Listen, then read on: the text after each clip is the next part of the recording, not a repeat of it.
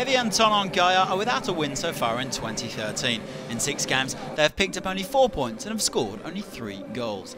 Their last Ligue win came back on December the 12th, coincidentally the same day on which Montpellier last claimed victory on the road. The champions have improved in recent weeks though, with 3 wins in their last 4 games. There was an early chance for Evian in the 14th minute as their Danish defender Daniel Vass lofted forward for Yannick SAGBO. The Franco-Ivorian couldn't control the ball.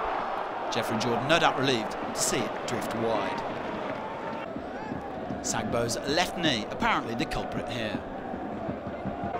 On the half-hour mark, John UTAKA clipped forward for Younes BELHANDA, who found Anthony Mounier in space. The former Nice man denied by an impressive rush from Bertrand LAQUAIT, who easily captured the follower.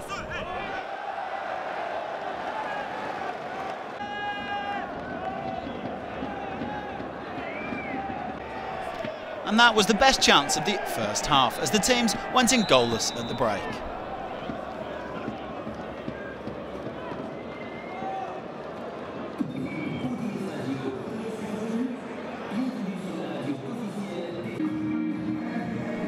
Into the second half, and from the kick-off, Marco Estrada sent a long ball forward for Mounier, who appeared to get to the ball ahead of LAQUAIT.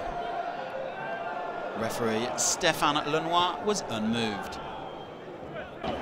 20 minutes from time, Evian's Cédric BARBOSA tried his luck with this free kick, forcing a superb save from Jordan to keep the scoreline level.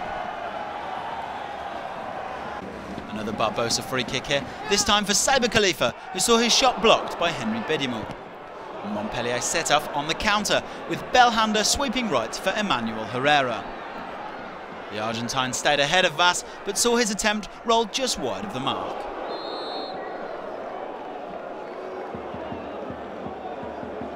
In the 75th minute, Estrada had a go from 30 yards out, and he can certainly hit them from distance. The Chilean's effort rifling just over the bar. Into the 80th minute with BEDIMO setting Mounier away down the left. He got away from Cédric MONGONGU and squared for BELHANDA, who turned Vass superbly before slotting home for 1-0.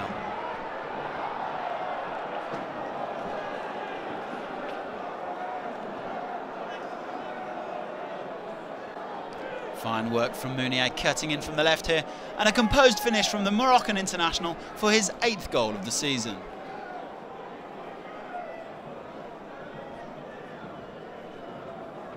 And that goal was enough to see Montpellier take all 3 points and go 6th on Saturday night. They will now look ahead to a tricky fixture list in March when they face Rennes, Nice and Paris Saint-Germain. 1-0, the final score.